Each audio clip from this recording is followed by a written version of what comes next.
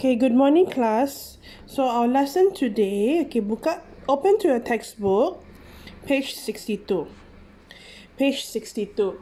Turn to your textbook, page 62. Okay, so today we're going to do listening. We're going to complete questions on listening. So before we proceed, sebelum kita teruskan, let's look at some of the important materials. Okay, so if you remember, unit 5 is about home. Okay, tentang rumah. So we're going to look at some of the materials. Apa maksudnya materials? Materials ialah bahan-bahan. Okay, materials that are used to make houses. Okay, to build houses. Okay, materials yang digunakan untuk membina rumah. Okay, so let's look at the first one. We'll do it together because maybe you guys are not familiar. Kamu tak seberapa tahu benda-benda ini. Okay, so let's look at the first picture. The first picture, you look at this one. Okay, so you look at this. This is bata. Betul ke tidak? Bata. So what is bata in English? Okay, bata in English is, okay, this one. Okay, just write down the answer is brick. Okay, so lain kali kamu nampak bata, jangan panggil bata-bata. It's brick. Okay, brick. Okay, brick. Let's look at the second one. This one. Nampak macam itu besi kan? Keluli. Besi keluli ke orang panggil? Okay. Kalau macam benda yang dibuat daripada besi yang begini, okay, cikgu tunjuk mungkin gambar tu tak seberapa. Maybe the picture is not that clear. So let's look at here. Something like this. Okay, kamu kalau bina rumah, orang akan guna. These are all called steel. Okay. So this is one of the materials. Salah satu bahan yang mereka guna untuk membina rumah. So this is called steel. Steel. I don't know what steel is in Malay. Let me just Google it up. Steel in Malay. Should be macam besi kot. Keluli lah. Okay, keluli. Okay. If I'm very fast, kalau cikgu terlalu cepat, kamu pause video itu, lepas tu kamu rewind balik supaya kita tak panjang ini video, because the listening will be very long. Okay, let's look at the third picture. Apa kamu rasa benda ini? What do you think is this? Okay, this is actually called concrete. Concrete. Dia punya BM pun sama sebutan, tapi spelling saja berbeza. Kalau BM ialah concrete. Concrete. Okay. In English is concrete. Hampir sama lah. Okay, so let me show you what is concrete. Mungkin gambar itu tak seberapa jelas, right? So let's look at concrete. Benda-benda begini. Okay. Okay, so let's look it up. What is actually concrete? Okay. Dia benda yang digunakan guna simen. Okay, benda yang dihasilkan daripada simen, using simen dan benda-benda lain lah. Okay. So, benda-benda yang dibuat daripada benda-benda ini. Okay, nampak benda-benda ni diperlukan dalam rumah kan? Betul ke tidak? These are all actually called concrete. Okay, dia boleh digunakan untuk wall, floor. Okay. Next. Let's look at the fourth picture. Mungkin the fourth picture you guys might be a bit confused. This is actually called straw. You say, straw? Straw minuman yang kita minum? Okay, lain. Okay. Straw ini sebenarnya, okay, mungkin the picture is not that clear as well. Dia sama spelling dengan straw minum itu, tapi it's a different thing. Okay, benda yang lain. Okay, straw bukan straw yang ini, in construction. Apa maksud construction? Construction, perkataan ini, construction ialah pembinaan, ya. So, ya. Benda-benda ni biasa kamu nampak di ladang-ladang kuda. Ini panggil straw, nampak ke tidak? Mungkin dia tak seberapa nampak dengan jelas. Straw material. Mungkin cikgu kasih nampak dia sebelum dia jadi rumah dulu. Okay. Benda-benda ini biasa kamu nampak di ni. Nampak ke? Ini ialah straw. Okay, di ladang-ladang kuda cikgu rasa mereka ada guna. Untuk apa cikgu tak tahu. Untuk tempat-tempat untuk kuda tidur. Okay, cikgu tak tahu untuk binatang lain lah. I don't know does it apply for other animals, but I know that they use this in the horse cage, the kandang kuda. So then I cannot remember what is kandang kuda in English. Okay, straw. Okay, the next one.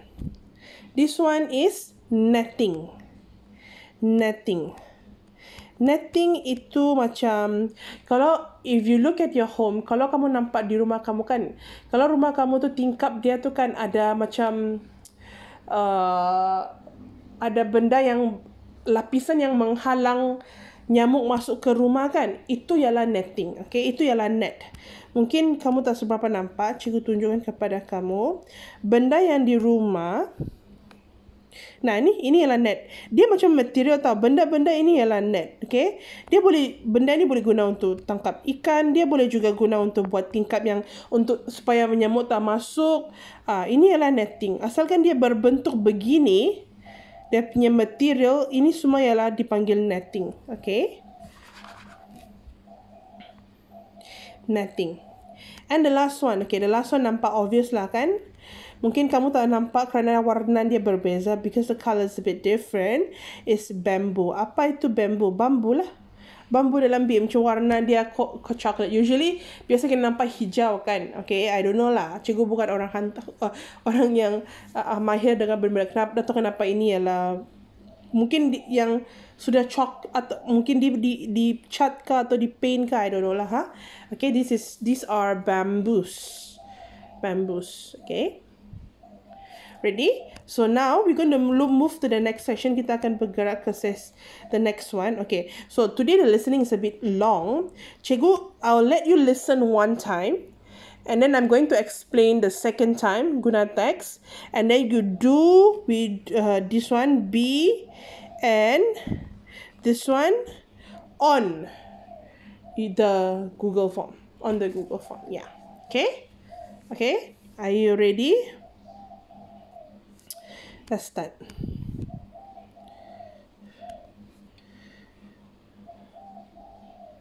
Listen first, yeah?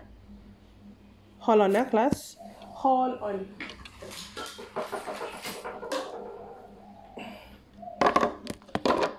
Sorry.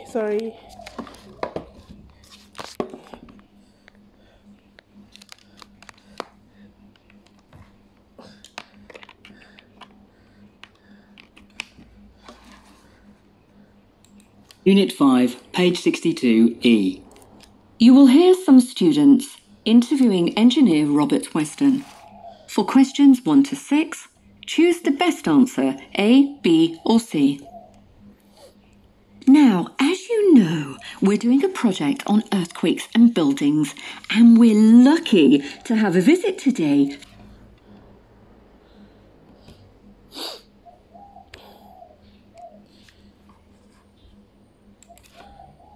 Weston, who's an engineer and an expert on this subject. He's here to tell us about the latest information on designing buildings and how we can protect buildings from these disasters. Please welcome Robert. Thanks very much. I'm happy to answer any questions you have for your project. Well, as we all know, earthquakes can cause thousands of deaths. The one in Haiti in January 2010 killed over 200,000 people. But the reason so many people died is not the earthquake itself. It's the fact that many buildings collapsed, crushing and trapping people. What interests me and other engineers is how we can build houses in developing countries that don't collapse during strong earthquakes. Okay, so this is a conversation between Robert Weston. He is an engineer. Engineer adalah jurutera ya kelas. So there's different kinds of engineers. Ada banyak jenis jurutera. So I believe this person is something to do dia. Let's look at it. Okay. So now we are going to do we are doing a project on earthquakes. Okay. Project tentang earthquake, gempa bumi, and buildings, tentang bangunan. Okay, we're lucky to have a visit today from Robert Watson. Okay, orang yang melawat kita hari ni adalah Robert Watson, who's an engineer and expert. Dia bukan sahaja jurutera, dia adalah expert. Apa maksud expert? Expert di sini bermaksud pakar. Okay, pakar dalam pembinaan rumah dan gempa bumi, yang berkaitan dengan pembinaan rumah dan gempa bumi. Kerana rumah yang kukuh, kalau dia kalis gempa bumi, dia sebenarnya sangat bagus. Jadi dia tidak cepat runtuh kalau gempa bumi berlaku. Sangat penting ya. Tapi kalau macam negara-negara yang jarang ada gempa bumi macam Malaysia, jadi rumah kita sebenarnya bukan jenis yang kalis gempa bumi. Okay, dia biasa sahaja. Okay, so on this subject ialah perkara ini. Dia ialah pakar dalam perkara ini. Let's continue. He's here to tell us about the latest information, informasi yang terkini latest on designing buildings. Designing buildings ialah bangunan, designing ialah mereka bentuk bangunan, and how we can protect, macam mana kita boleh protect, melindungi buildings from this disaster, daripada disaster. What is disasters already ya? Apa semula jadi ya? Disasters. Tiba-tiba cikgu punya otak jam sudah. Bencana alam. Bencana. Okay. So, cikgu rasa cikgu baca dan jelas lebih cepat daripada kamu dengar. Tapi cikgu akan kasih audio itu di grup kamu nanti. Okay. So the orang yang, ada 2 orang lah bercakap, beberapa orang. So the next person, jadi T ialah orang yang pengantara benda ini, the MC, whereas R is Robert. So let's listen to what Robert has to say. Say thanks very much. I'm happy to answer any questions you have for your project. Okay, saya boleh sangat gembira kalau saya boleh membantu dan menjawab soalan kamu tentang projek kamu, projek yang tentang gempa bumi dan bangunan. Okay. So, well, as we all know, earthquakes can cause thousands of deaths. Okay, gempa bumi boleh menyebabkan thousands of deaths. Deaths ialah kematian beribu-ribu, thousand. Okay, menyebabkan kematian yang beribu-ribu. The one in Haiti. Kalau kamu tak ingat, Haiti adalah beberapa tahun yang lalu lah. Cikgu rasa dalam tempoh masa 10 tahun yang lepas. Dia memang sangat teruk sampai seluruh dunia pun ada, mereka fokus kepada perkara ini kerana banyak ibu bapa terbunuh, jadi banyak anak-anak yatim. Itulah dia jadi isu global. Okay, the one tu 2010, the one in Haiti in January 2010, dia membunuh berapa orang, kill over 2,000 people. Okay, but the reason so many people die, dia punya sebab banyak orang mati is because not earthquake itself, bukan kerana gempa bumi itu. Okay, it is the fact ialah kenyataan, kerana kenyataannya ialah, apa kenyataan dia? Many buildings collapse, banyak bangunan collapse. Apa maksudnya collapse? Runtuh. Okay, crushing ialah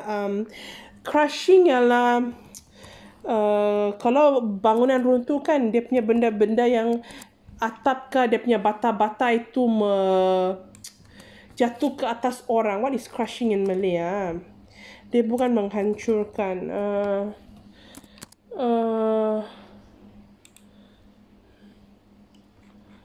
Dia tidak cikgu tak dapat jawapan yang remuk. Menghimpit. Crushing di sini ialah kerana gempa bumi kan, rumah itu runtuh kan, jadi benda-benda di rumah itu menghimpit. Itu maksudnya crushing. Crushing kerana dia menghimpit manusia, orang tak dapat keluar daripada rumah. And trapping ialah memerangkap.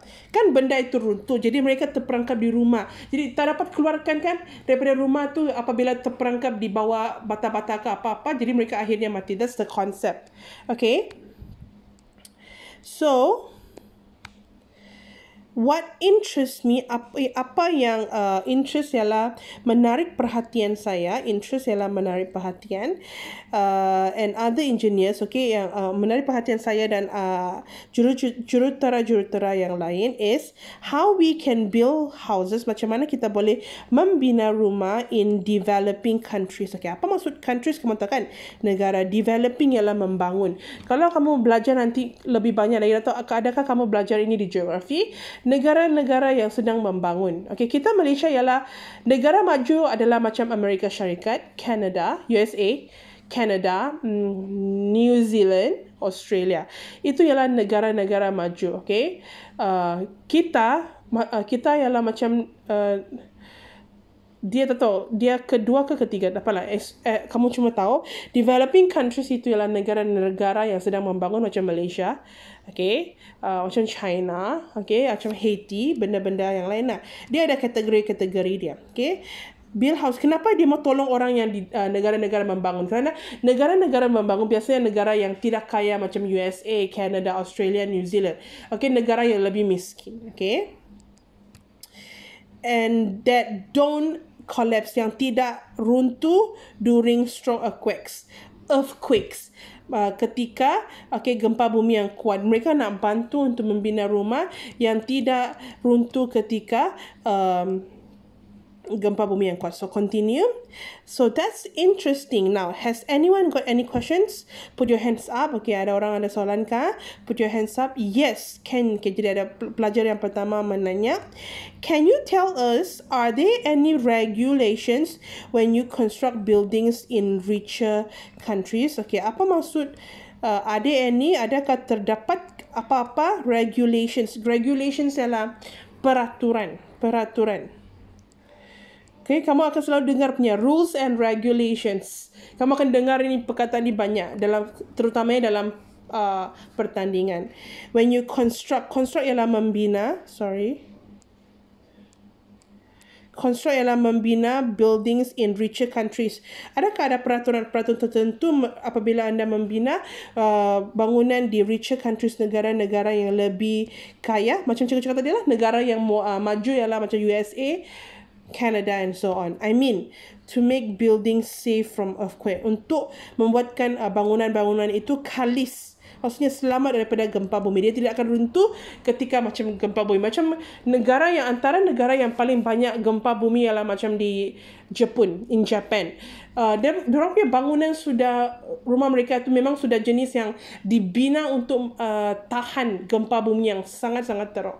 Okay, kebanyakan masa gempa bumi yang kecil tidak akan meruntuhkan tempat mereka, kecuali yang teruk macam yang boleh menyebabkan tsunami. Okay, kalau kamu ingat negara apa yang bangunan dia kalis gempa bumi? Jepun. Okay, so yes, terdapat peraturan-peraturan dia.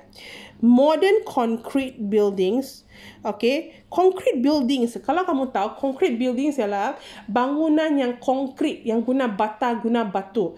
Kalau rumah kamu diperbuat daripada kayu, is built using woods, kamu tak boleh cakap ini ialah concrete. Okay, concrete buildings ialah guna steel yang macam tidak nampak tadi, then bricks, and then those the thing yang simen itu, we call it concrete. So yang modern are made stronger, mereka dijadikan lebih kuat with steel, dengan menggunakan keluli. Okay, itu negara-negara yang lebih kaya, but this is expensive, tetapi sangat mahal. Itulah negara-negara yang membangun, yang lebih miskin daripada negara-negara maju, tidak mampu untuk membina rumah sedemikian. So, kerana dia sangat mahal, so many poorer countries, banyak negara-negara yang lebih miskin, don't have the money, mereka tidak ada duit untuk membina rumah yang menggunakan bata dengan simen. Okay, jadi rumah kamu kalau bata dengan simen, kamu sangatlah bernasib baik, ya. Kamu tahu di Malaysia ni kira negara yang baik daripada negara-negara yang lain, ya. They just can't afford to pay, mereka tidak mampu pay untuk membayar. That's why engineers jurutera are looking at cheap solutions to protect buildings. Mereka mencari solutions ialah cara penyelesaian yang cheap, yang cheap ialah murah. Okay, cara penyelesaian yang murah, tidak menggunakan banyak duit, to protect building, untuk melindungi bangunan-bangunan. Okay. So, pelajar yang kedua tanya, so what sort of things are engineers developing? Apakah jenis benda-benda yang jurutera itu tengah developing? Developing ialah uh, sini dia lain sikit maksud dia. Bukan membina, dia idea-idea dia berkembang. Apakah benda-benda yang idea-idea yang kamu sedang membuat dan berkembang? Okay, idea-idea lah merujuk kepada idea-idea dan cara pelaksanaan dia. So Robert Watson answers. Well, one technique is to use more suitable building materials, okay? Let's think about a country like Haiti. Roofs on houses are often made of heavy concrete and this collapses easily if there is any earthquake, okay? Well, ada satu teknik, okay, teknik same pronunciation, spelling different ni, is to use more suitable guna building materials, okay, bahan-bahan pembinaan yang more suitable, yang lebih sesuai. Let's think about a country like Haiti, okay? Merujuk ke, macam kita tengok contoh macam Haiti. Haiti ialah di salah satu negara di Afrika. Afrika itu seperti yang saya pernah cakap, dia bukan negara, dia adalah benua. Dalam benua Afrika itu banyak lagi negara dia. Okay, so it's one of the countries in the African continent.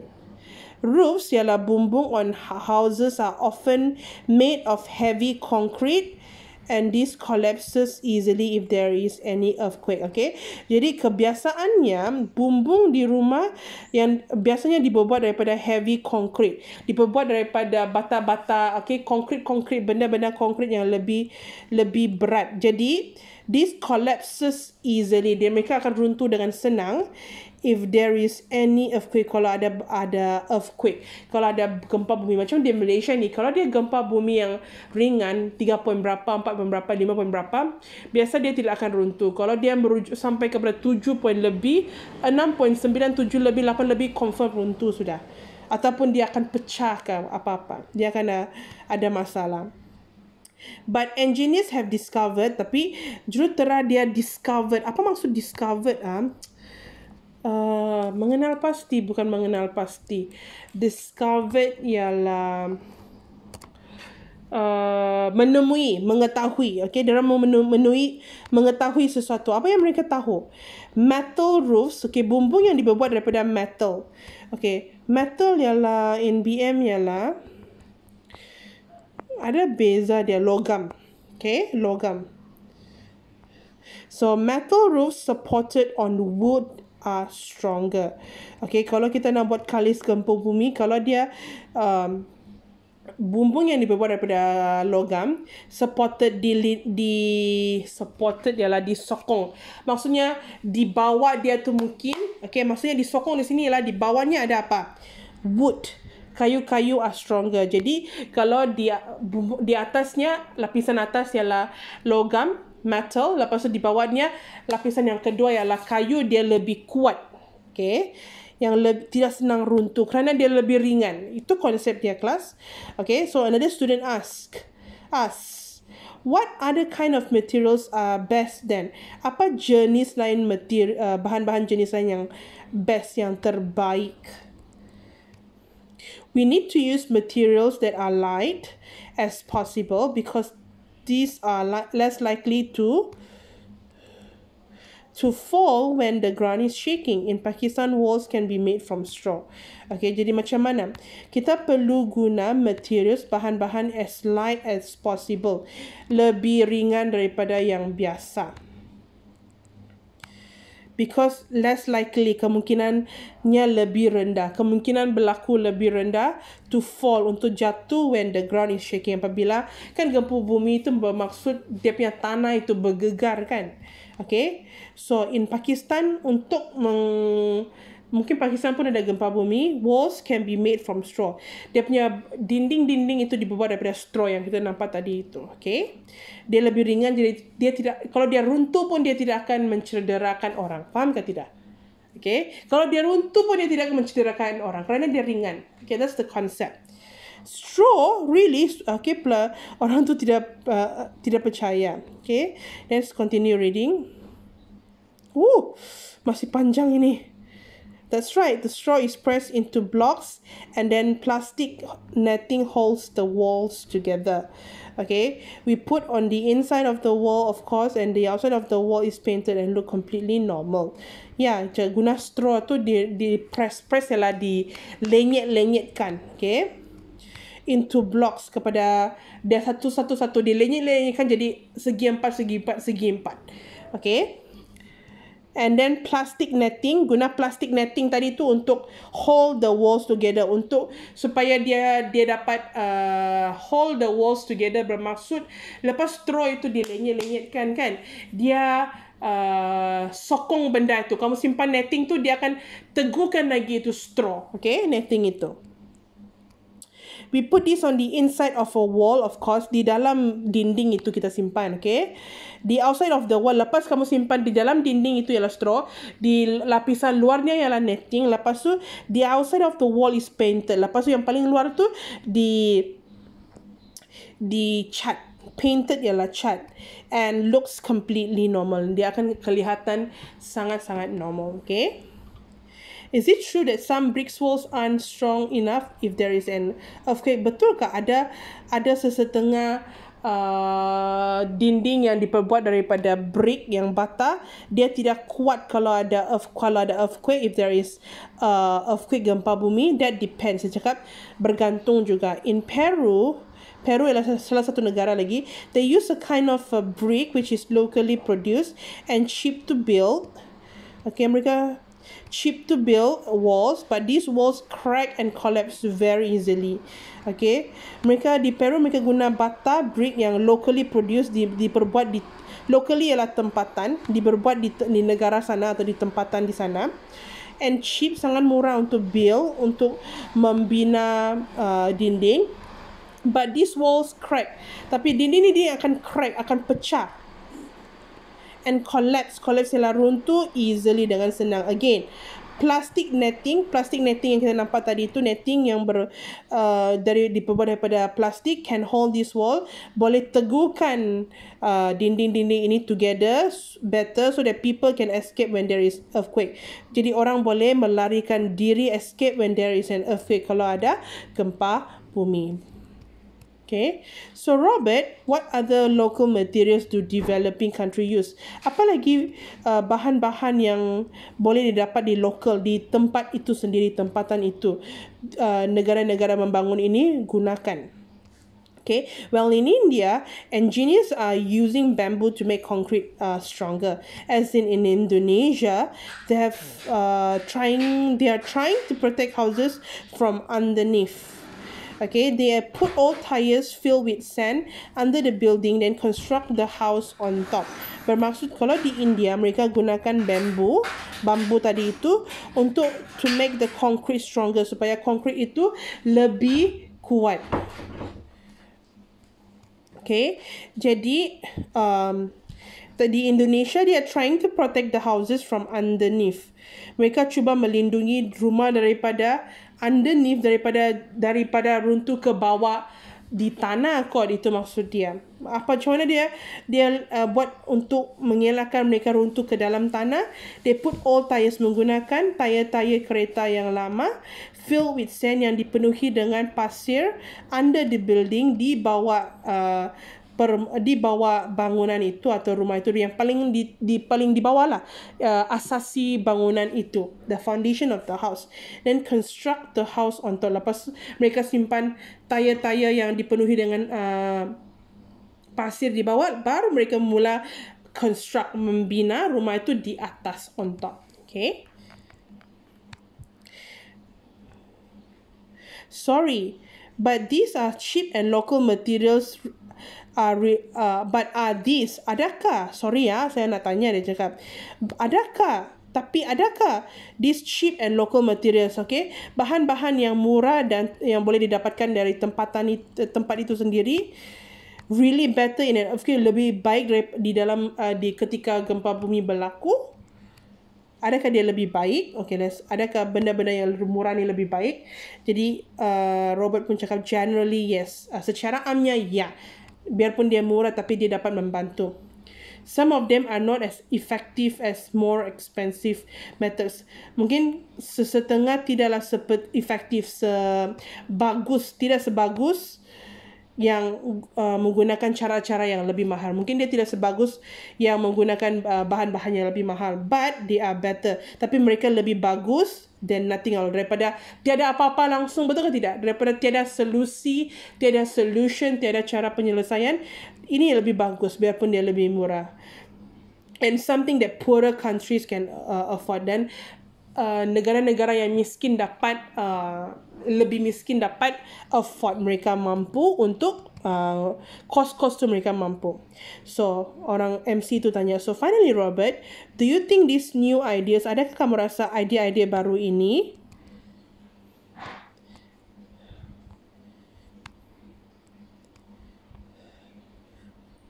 help protect people in these countries, membantu melindungi orang-orang di negara-negara ini? Adakah bahan-bahan yang murah itu boleh membantu untuk melindungi negara-negara yang lebih miskin ini? Robert cakap, well, I hope so. Saya pun berharap dapat. Sebenarnya benda ini tak dapat jangka kadang-kadang. But so far progress has been slow. Progress ialah dia punya itu progress ialah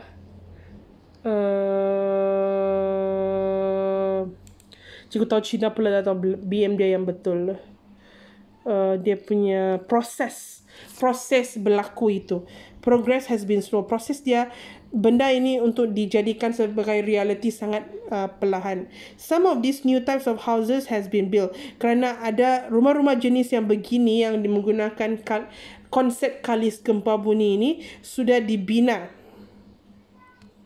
Ada rumah-rumah barulah menggunakan konsep ini, tapi many millions, banyak lagi berjuta-juta orang are still in danger, masih dalam bahaya kerana mereka masih di jenis rumah yang lama, jenis yang konsep yang lama, maksudnya tidak kalis gempa bumi.